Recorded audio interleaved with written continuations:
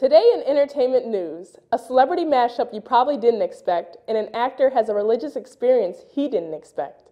Coming up next for your entertainment. I don't know if you fully understand what we're in for tonight, but you will be very happy you had this experience. Bono and the Edge.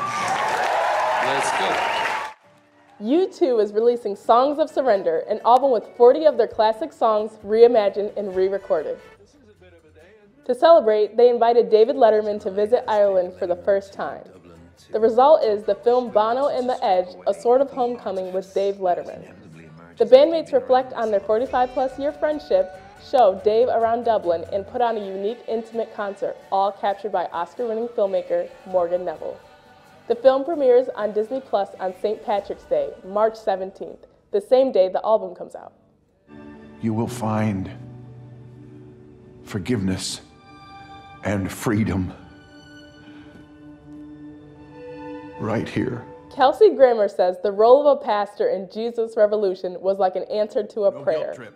When I first read the script, I'd spent the night before asking God or whatever. At 3 a.m., I'm sitting there thinking, I want to do something important. I want to do something that has a deeper value than just like entertaining, making somebody laugh or making somebody cry, doing what you usually do. I want something that has maybe some moment to it.